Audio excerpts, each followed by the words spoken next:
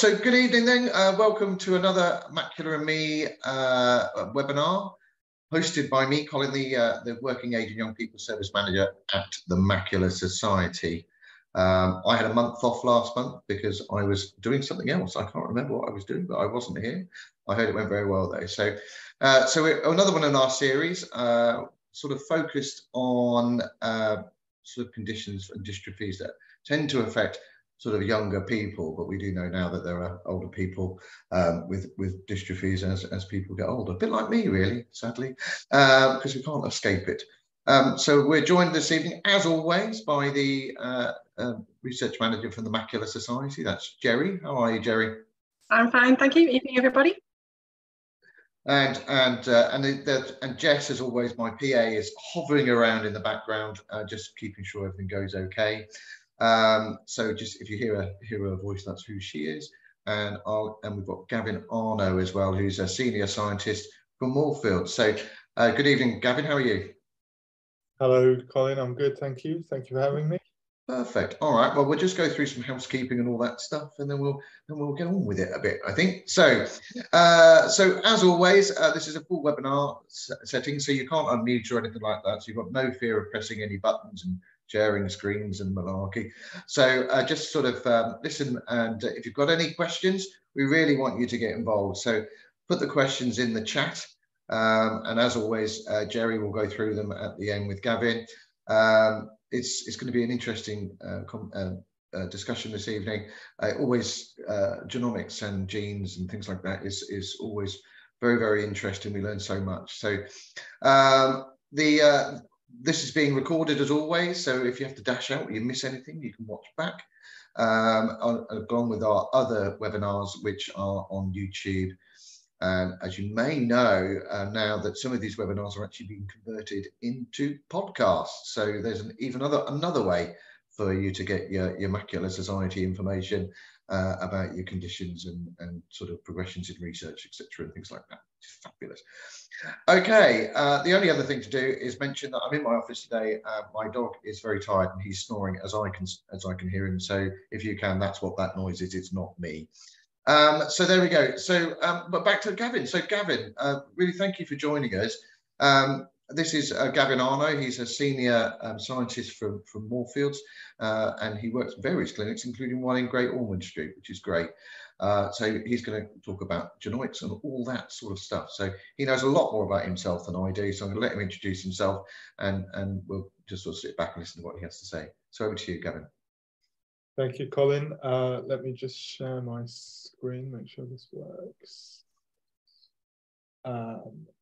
Okay, now I need to get you guys back so I can see everyone properly.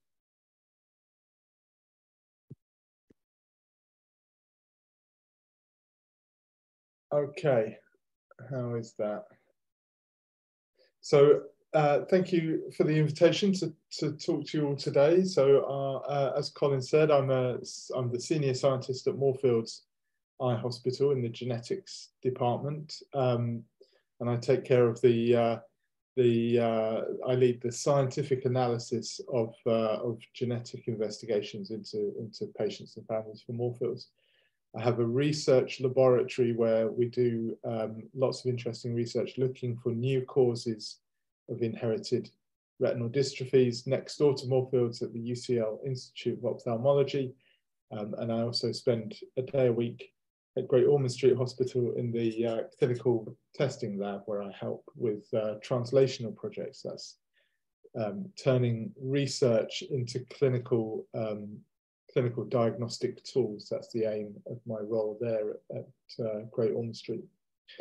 So we're going to talk about a few things today. We're going to talk about the genetics of inherited eye diseases or inherited retinal diseases or dystrophies, and the state of clinical genetic testing in the UK currently and how it's advancing. So the things that we're doing in research that are changing the way that we're able to understand genetics of retinal dystrophies and what that means for the future and what that means for patients and families, hopefully. But we'll start with a bit of genetics then. So I've got some I've got some bullet points here. These are mainly to remind me to stay on subject and not to get too carried away with what I'm talking about. So we'll start with talking a bit about genetics. So what is genetics? So the genetics of all of us is governed by the DNA, which is contained in every cell of our body.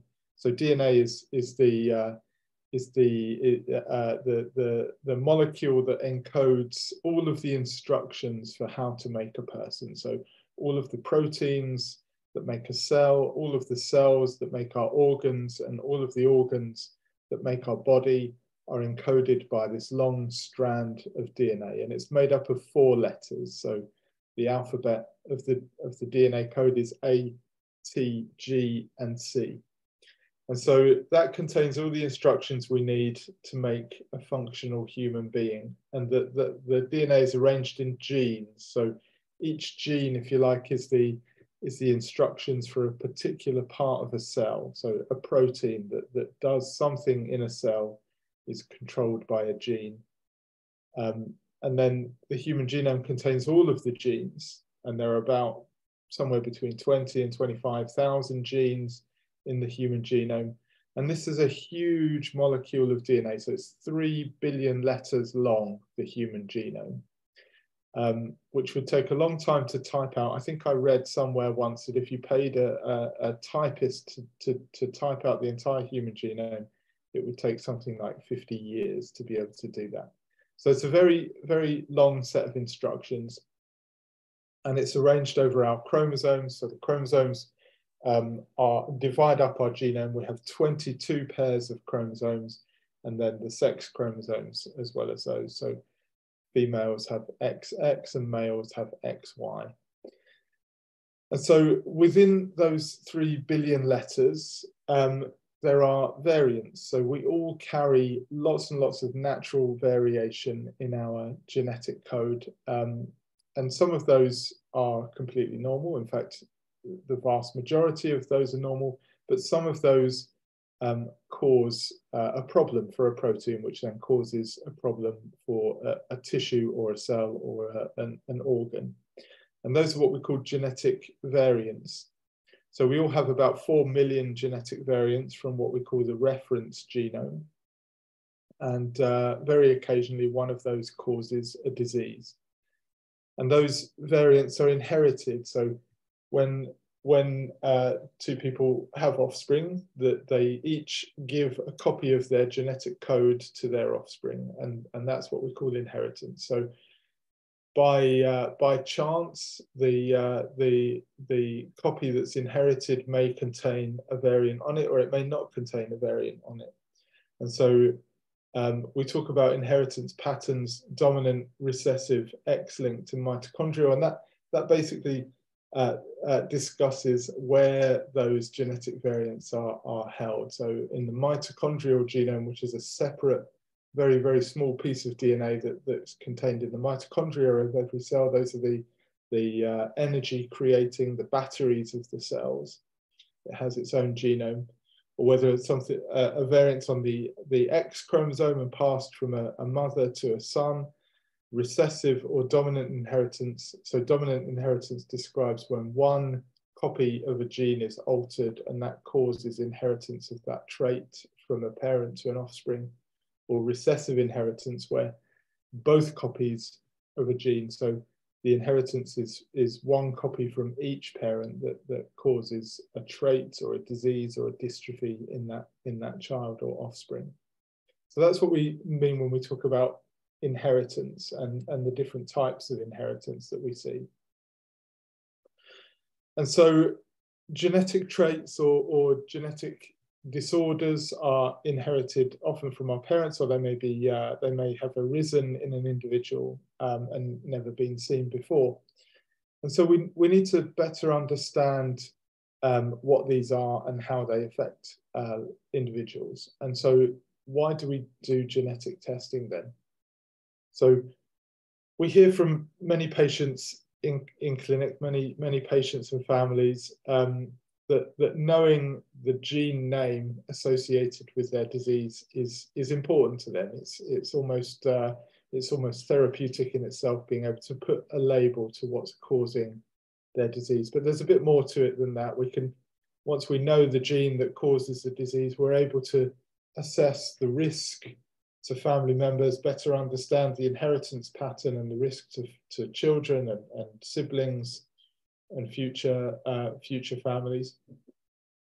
And we're able to provide more detailed information of how that gene may be affecting the tissue and how it may affect the retina in the future. So what the future may hold for your vision or your deterioration of vision, so to better understand how that can have an effect on you. And then the most important thing that we're all working towards is to be able to develop treatments for inherited eye diseases. So currently there is one gene therapy licensed for retinal dystrophy. It's the Luxturna treatment, which is a gene replacement therapy for the RPE65 gene.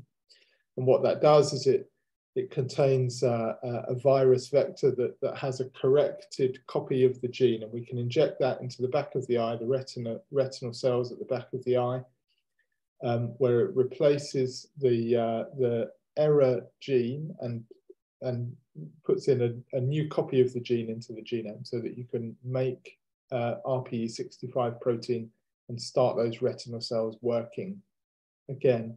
And that's a new world in terms of therapeutics for retinal dystrophies and for genetic disease on the whole. And so a key thing to understand is that in order to be able to access any kind of genetic therapy, we need to know what the gene is that's causing the disease in that patient or that individual. So for any therapeutics, the first step is a genetic diagnosis and understanding what gene is the cause of the disease. So next we'll talk about how we do genetic testing. So historically, before widespread genetic testing, we were only able to study one gene at a time. And so we used to do this by a technique called Sanger sequencing. So Frederick Sanger was the chap that invented this method back in the 1970s.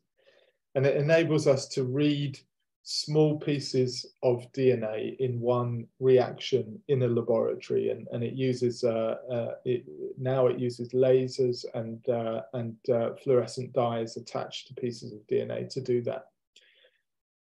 And so I mentioned earlier that the human genome is about 3 billion nucleotides long, and what this method enables us to do is to read tiny fragments of DNA, about 200 to 500 nucleotides, so 200 to 500 letters in length in one experiment. And if we tried to do that for the whole genome, that would take an awful long time, and it would be a very, very expensive method. But then in the late 2000s, a new method was developed called next generation sequencing. And it's also called massively parallel sequencing. And basically what that enables us to do is to make an array of hundreds of thousands of sequencing reactions all running at the same time, and with a huge, powerful laser camera to be able to capture all of those different sequencing reactions at once and process that information and turn it into human readable format. So that's what next generation sequencing does, essentially. And what that's enabled us to do is to revolutionize the way that we analyze DNA, the way that we analyze patient DNA, the way that we can do research projects around the genetics of rare diseases and inherited eye diseases. And we're at the stage now where the costs have come down low enough that we're able to do whole genome sequencing, so all 3 billion nucleotides in one single experiment for many, many patients and families. And this is exemplified by the 100,000 Genomes project in the UK, which some of you may have been part of and may know a little bit about. And the aim of this study was to advance the diagnostics of rare diseases and rare cancers in the UK and better understand the genetic causes of rare diseases by sequencing 100,000 genomes from about 80,000 individuals.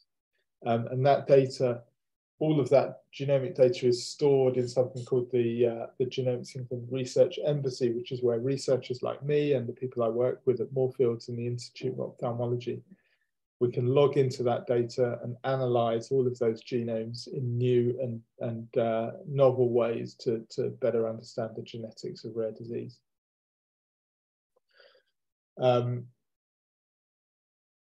Now, that's all brilliant, and it's really advanced our understanding of disease, and we're now able to provide a molecular diagnosis for somewhere in the region of about 60% of patients in the Moorfields clinics. But there are limitations. So there are many patients who we can't solve with the current technology, and those patients will get a negative test.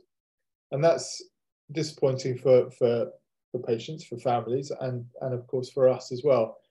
And so most of the research in my lab is focused on trying to understand those causes of genetic disease in those patients who've received a negative test from clinical testing.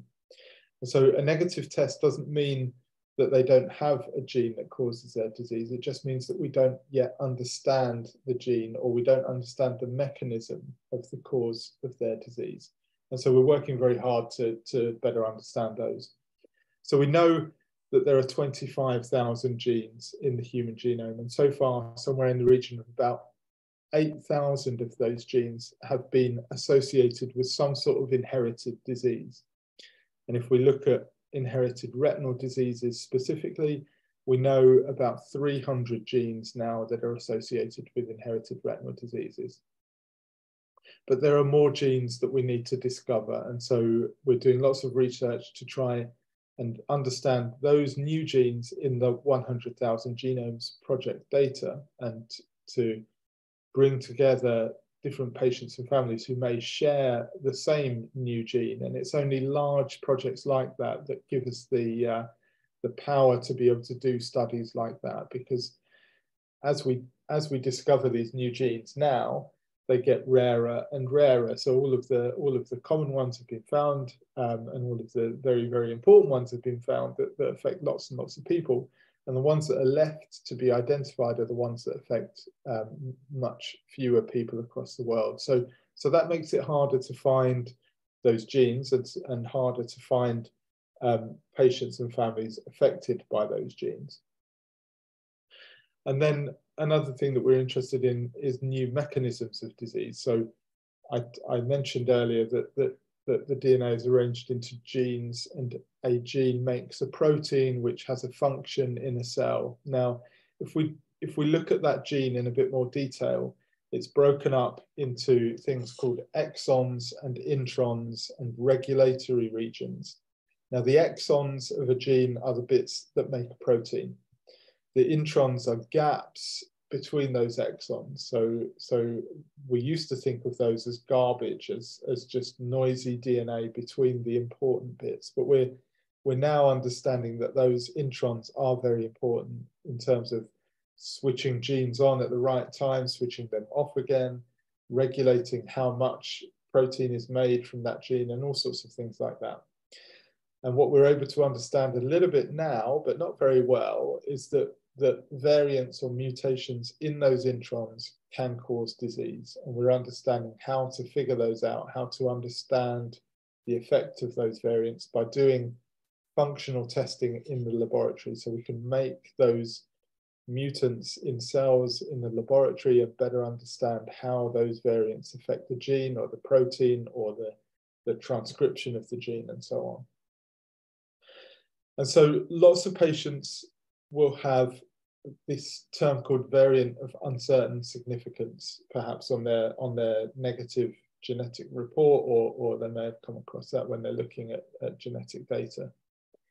And what that means is that the clinical laboratory who did the testing have found a variant, a mutation or an error in one of their genes, but we don't yet understand the impact of that variant. We don't know what that does to the gene, and we need to do some work to be able to better understand that. And so this is a huge problem across the world for clinical testing laboratories. It accounts for many, many of the variants identified by clinical testing. And it's partly due to very strict guidelines and criteria of how clinical laboratories are allowed to interpret genetic data and how they're allowed to feed that back to patients and families, because getting it wrong is obviously something that we all want to avoid. So we have to set the bar very high for proof of whether a variant affects or doesn't affect a protein. And so in the introns, we find lots of different variants that we don't know an effect of. And we're working in my laboratory now to better understand how those affect the way that genes are put together. And so for most retinal dystrophy genes, those genes are only important in the retina. So they only function in the retina, which means that we can't study them very easily if we want to look at the protein, or if we want to look at what's called the RNA transcript, which is the step between DNA genes and proteins. So to be able to do that from blood, we're using new technology, something called nanopore sequencing, where we're able to look at very, very low levels of these genes in the blood and better understand the effect of variants in the retina. And that's something that's quite new, and it's quite exciting for us to be able to be part of that. And we're working on that at the moment and working towards writing a paper that will describe how we do that and share that with the scientific community. And so another issue, another limitation of genetic testing is that there are genes in the genome that are very difficult to read. They're very difficult to sequence with next generation sequencing or Sanger sequencing technology. And this is because they're very repetitive sequences. So the GATC alphabet that makes up those genes is just very, very repetitive in long strings of the same letter over and over again. And that makes it difficult to sequence, and it makes it difficult to understand those with that technology.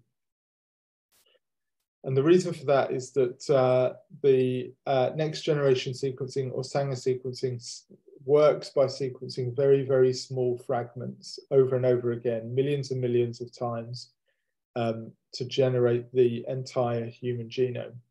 And what we're learning now is that we can use different types of technology to be able to read those sequences in different ways. So to be able to, instead of smash the genome up into many, many tiny fragments, if we try and sequence it in fewer, larger fragments, then we can better understand what's happening in those genes.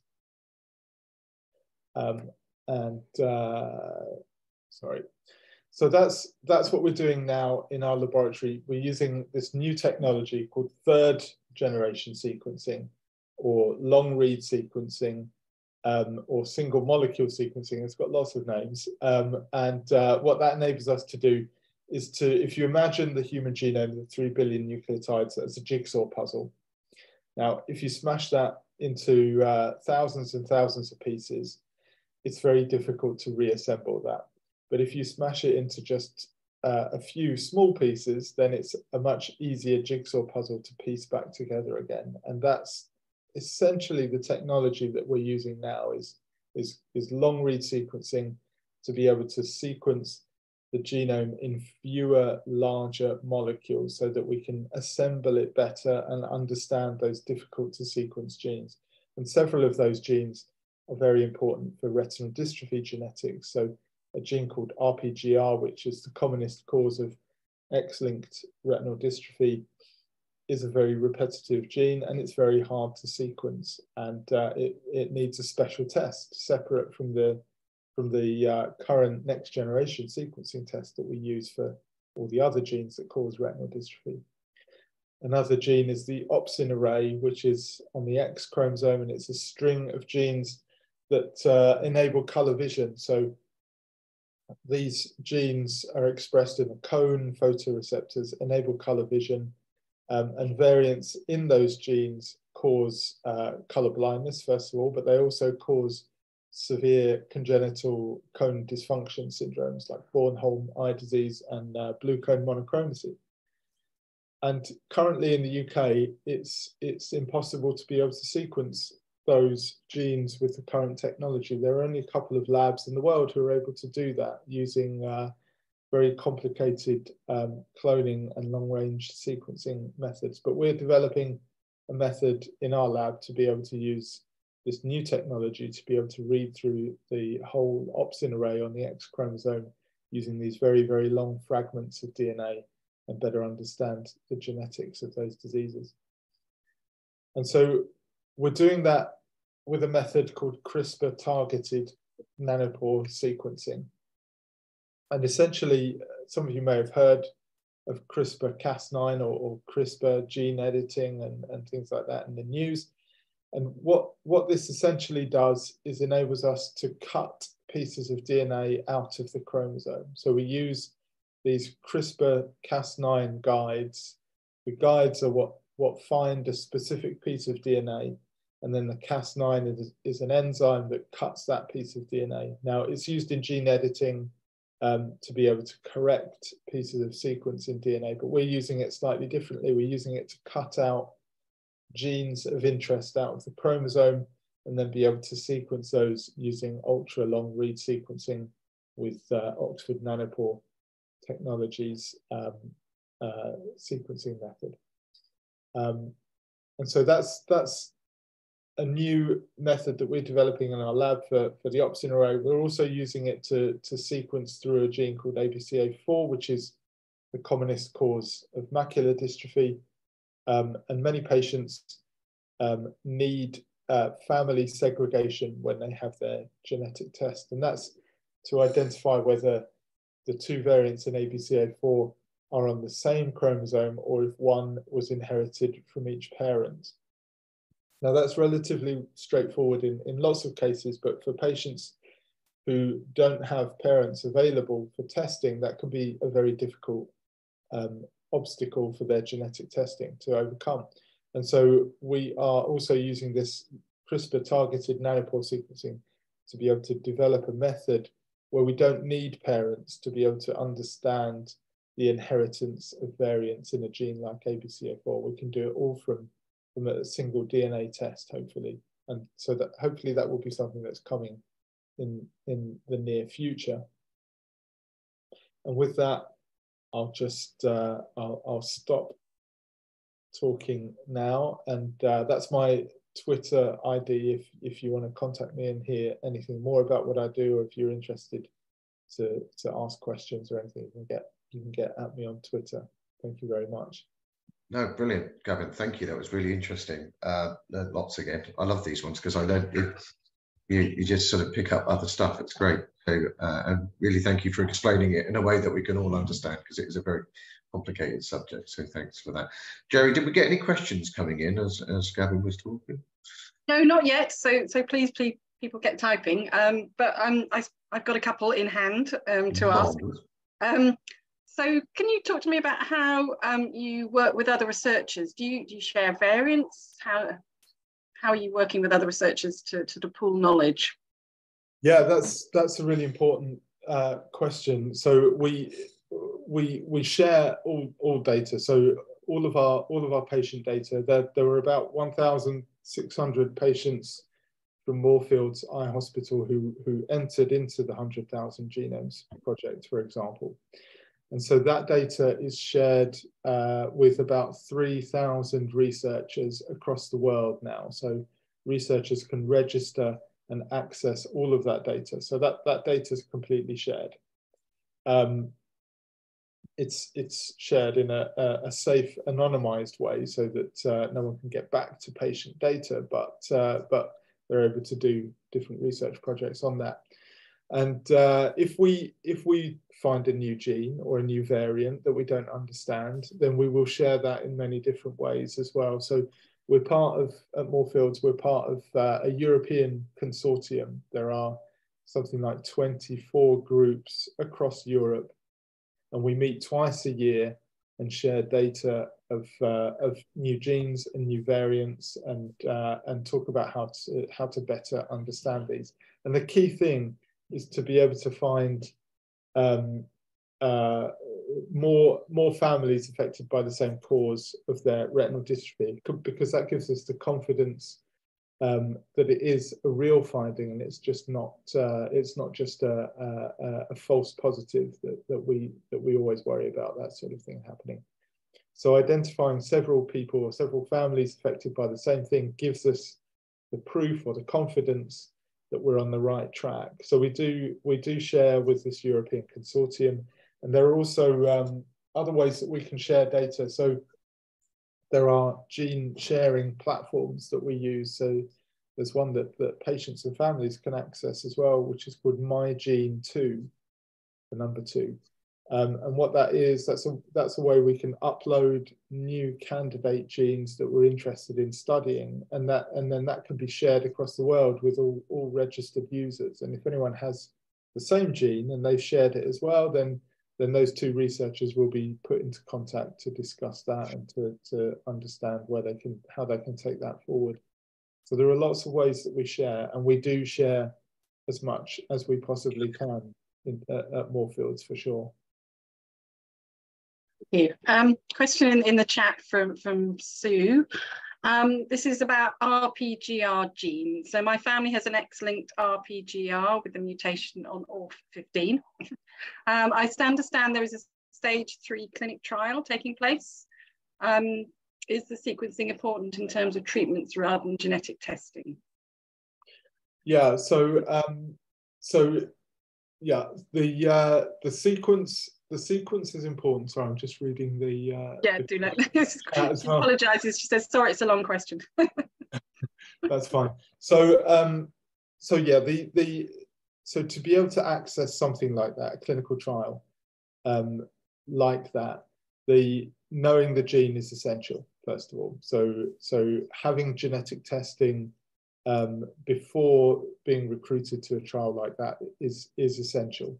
Now, sadly, his RP is too advanced to take part or benefit, but the earlier that we can do the sequencing and the better we can understand the genetics of patients and individuals' disease means that we maximize the window of opportunity for being able to do treatments like the one that Sue mentions for RPGR.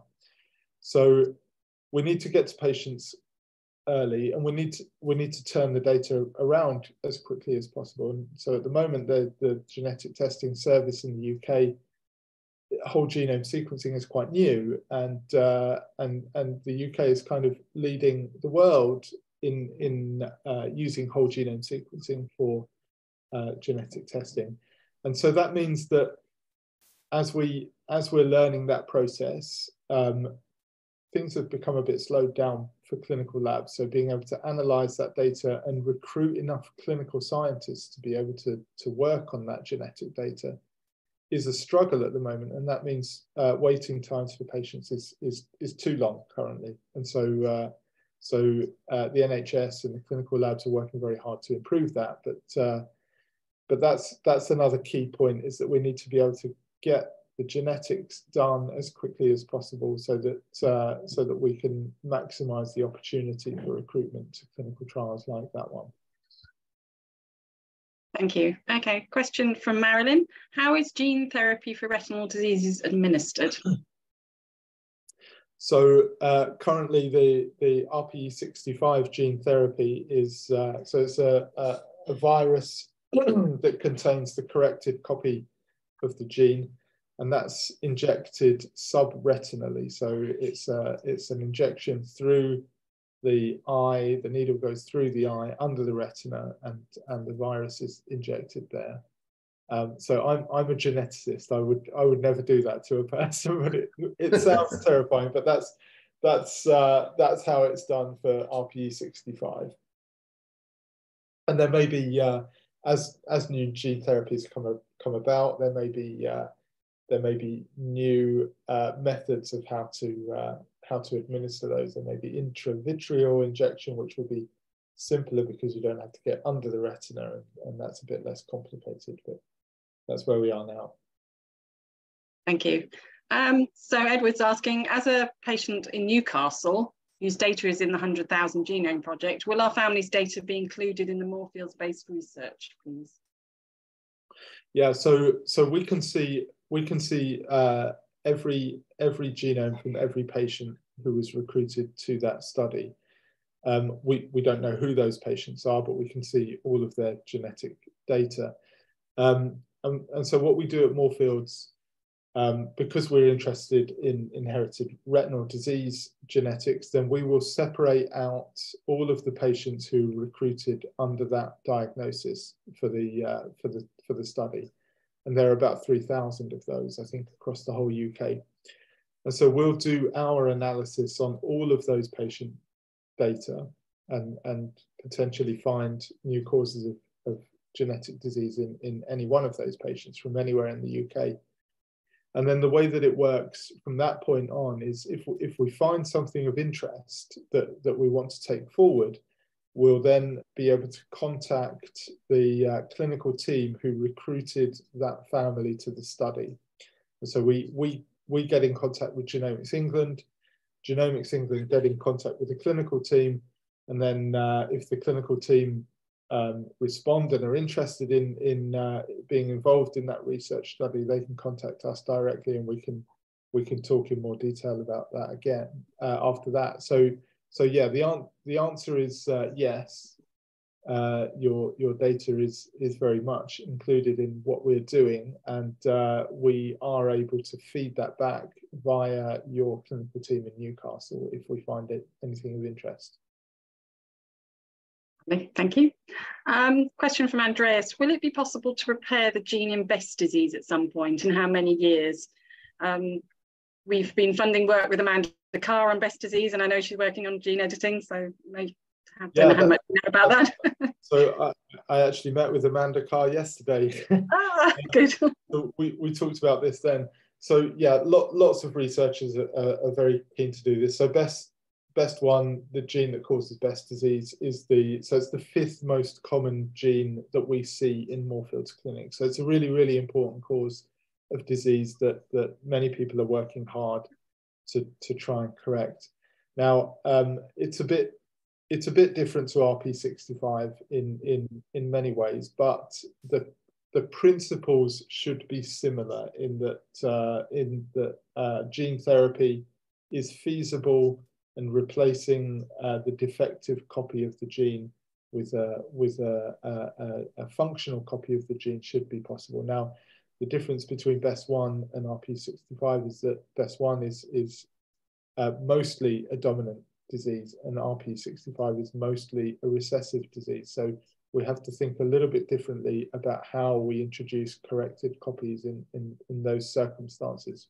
What we need to do with BEST1 is to delete the damaged copy rather than add a corrected copy, if you see what I mean. So that makes it a bit more complicated, but lots of people are interested in working on that. I think, these things do take a long time. So it's got to be figured out in cells first. We've got to understand how it affects cells and how it works in cells, and then move on to models and organism models before we even think about injecting real patients with these things. But it is coming, but it will take a long time, I'm afraid. Thank you. There's one question from Maureen about donated eyes after death. I know a little bit about this. I don't know if you know, or do you want to mind trying to answer that one? Or you're welcome. Yeah, so retina tissue is something that is a really useful thing for researchers to be able to access, to understand the structure of the retina and how different parts of the retina work and how different proteins are important in different cells of the retina. And it's not something that we have access to very easily at all. So yeah, so the limitations of being able to understand how genes and RNAs and proteins are active in the retina, we're very much limited by not being able to access that tissue. So donated eyes are important to lots and lots of different research projects, not just genetic research projects, but functional biology, cell biology, all sorts of stuff. So yes, it very much helps. Thank you. I know they have to be harvested, is the word they use, from the body within 24 hours. That's right. Yeah, it does happen quickly because limitation. Every the tissue, the cells, the DNA, the genes, the RNA, the proteins all start to change quickly after death. So it does need to happen very quickly for that to be useful. Absolutely. Yeah, if you don't die in a hospital, I think that makes it logistically quite difficult. But we definitely need more donated eyes, and most of them go for corneal transplants, but the remaining rest of the eye can be used for research if people give consent. So, question from Peter: how important is knowing what normal DNA is as a reference point? Yeah, sounded like quite important. That is very, very, very important indeed. So what we have now is the human reference genome, and it's on build number 38. So this is the 38th version of the normal DNA sequence. And one thing we've learned about that in recent years is that it's not a very good reference genome at all. So since we've been able to do whole genome sequencing on more and more people, we are better understanding how poorly functional the reference genome is. And that's because it's based on the sequence of a very small number of people. I think it's 11 people or something like that. And so what it doesn't do well is represent different ethnicities. There are parts of it that aren't sequenced very well at all, and it's not representative of the global human normal DNA sequence. And normal is a word that we should be careful about using, obviously. And making one normal reference genome is not really possible. So there are projects ongoing now. There's a project called the Human Pangenome Project, which is taking place. It's led by people in California, and what that is aiming to do is to generate long read-based reference genomes, and to generate lots of those for different ethnicities, and to change the way that we look at normal DNA sequence. So to treat it like a roadmap rather than a sequence. So there are lots of branch points where the DNA sequence can change to a different reference in the human genome, and to think about the genome in that way rather than just a string of letters. And so being able to understand genetic disease is limited because of our ability to understand what the reference genome is, obviously. And so the better that gets, the more advanced our understanding of human genetics in general gets, the better we'll be able to interpret variants from that reference genome. And so currently the biggest database of human genome data is something called GNOMAD, which is based in the US at the Broad Institute in the US. And that has data from about 140,000 cases, individuals across the world. So mainly focused on Northwestern European descendant genomes, and not very well representing ethnicities from sub-Saharan Africa, and many East Asian and South Asian ethnicities aren't very well represented in that. So we need to do better with that as well. But that is an amazing resource currently, but it could be much, much better. Okay, thank you. So question from Louise. My genetic test was in 2007 and she was told she had joins. Is there any benefit in updating a genetic test done quite a while ago? So probably not for something like Doyne. So that's a genetic disorder that we understand quite well. The spectrum of variant that causes that disease is very limited. So probably not for that. I think you probably got the answer, and I don't think that would change by redoing genetic testing. There are projects around the NIHR in the UK, I think, who are recruiting people who have had positive genetic testing in the past, to better understand the genetic background around that genetic test. So the not specifically the variant that causes the disease, but genetic associations around that variant. So that might be of interest if you would be keen to take part in that, the NIHR bioresource. It's interesting because I had my genetic test, funny enough, because I was Stargardt's for years, and it came back as obviously Stargardt's on the correct gene, which I can never remember the name of, which is very bad, seeing that I work for the Macular Society. But there you go. BCA4. Yeah, that's the BC. And but then there was 2 other variants as well, which they didn't, which didn't say what they were. They just highlighted that there were 2 other variants. So, and that's something that comes up quite often for a gene like ABCA4. So it is quite a big gene. It's about 130,000 nucleotides long, the gene, and it's quite variable. And there are lots of variants in that gene that we don't understand very well. So there are variants that we think are associated with Stargardt disease, but we're not entirely sure about. There are variants that definitely are associated, but we don't understand how they are causing a damaging effect on the protein. And so I think it's important that on a genetic report, you do include things like that. So the additional variants that may have been identified in your genetic testing, if there were any, because that will be useful going forward for clinical groups and researchers like me to be able to access that sort of data as we better understand what those variants may or may not be doing to the gene. So it's not uncommon that there will be more than 2 variants in a gene like ABCA4, but what you need for a positive genetic test is 2 variants in ABCA4 to make a correct molecular diagnosis of that gene. Yeah, I sort of allowed my test to go on for research as well, so you should have it somewhere. So have we got any other questions, Jerry? No. If we've got time, I just wanted to explore the ethnicity question. Oh yeah, yes. Yeah. People have asked me, and I didn't really know the answer. I've certainly never seen it anywhere. Are any macular dystrophies particularly associated with different ethnicities?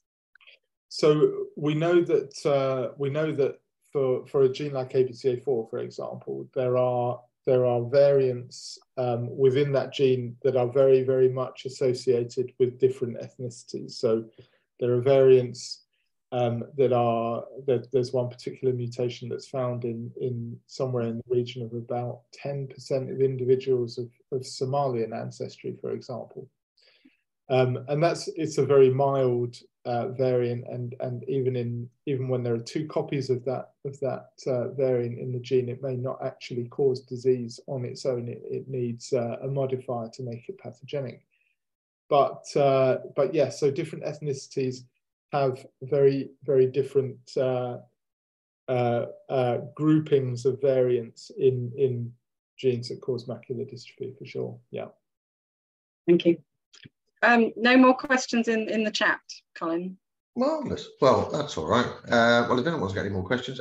So Jerry, what have you? Do you just want to give your usual update then of research? Yes. Things? Yes, Yeah. happy to. So the Macular Society, we have a growing research program. We've recently decided on our new projects for 2023, and we have a total of 13 new projects in 2023, and there's several ones on macular dystrophies. We'll be announcing those and giving people details in the next few months. But I think there's at least 2 that on Stargardt disease. So look out for those. Look out for information on our website and information in side view if you're a member. Just our normal advert for our research participant database if people are interested in clinical research, either being on a clinical trial, or we actually have an incredible number of opportunities coming through to us every day for people to take part in research in other ways other than being on a clinical trial. Researchers are really interested in having people, advisors on their research, maybe on a panel, giving the researchers the benefit of their experience, helping design research, carry out research, report on research, even sometimes sort of be on the committee that runs the research as a co-investigator. This is probably not very widely known as an opportunity for people if they're interested. But we are going to be talking about it a lot more, because we are literally every week getting people researchers and companies come to us and say, please, can you find us somebody with this condition who would be our expert person, our expert patient, to help us manage our research and improve our research and give the benefit of their experience. So if anybody's got any interest in doing that, please do come forward and contact us and sign up to the research database, or just email research@macularsociety.co.uk. I should know that. .org, sorry, .org, I'm getting confused. Yeah, research@macularsociety.org, there we go. But we advertise opportunities on our website. We advertise opportunities on social media, directly through our peer support groups, any way we think is going to work. Excellent. Well, that's brilliant. Thank you, as always. So, Gavin, really thank you for your session this evening. It's been incredibly interesting. So thank you for your time. We're always very grateful for you scientists coming along and telling us in ways that we can all understand what's going on. So thanks very much. Pleasure. Thank you very much. Excellent. Okay, so Gavin's talk and presentation will be up on YouTube and onto the website fairly soon, and I'm sure at some point, because you separated it really nicely, there'll be little podcasty things of it coming out as well, I would suggest. So that's really good. So it'll be spread far and wide. So great. So thanks very much. Next month we have a special event, I'm going to call it, and we need your help. Because Jerry here and her colleague Sarah potentially know an awful lot about research and what's going on. One thing we've never done is a research Q&A, but to help Jerry out, and she would like some questions in advance. So I've got to change a few things on the website, on the webinars tomorrow morning. So after that point, if you would like to register, and when you get the email with registration, it will there'll be if you've got any questions, please send it to and within that email. So email some questions in around research and bits and pieces. So Jerry and if it was QI, it would be her minions in the background looking at for some of the answers that you have. That promises to be a really good, interesting session. So thank you, Jerry, for offering to do that. You're welcome. And then finally, so that will be next month on the last Thursday of the month, which again I checked and it's gone clear out of my head. I think it's the 24th. I think. No, that's not that at all. That's a comedy night that I'm running. That's not that. So ignore that completely. It's the 28th. That's what it is. So yeah, great. So we've got that next month. So that'll be very interesting. And all that leaves me to do is say thank you to Gavin again. Thank you, Jerry. And thank you to Jess for keeping an eye on everything in the background, and just register out for the next session as from tomorrow afternoon. Cheers then. Thanks very much. Good night. Good night, everyone. Bye-bye.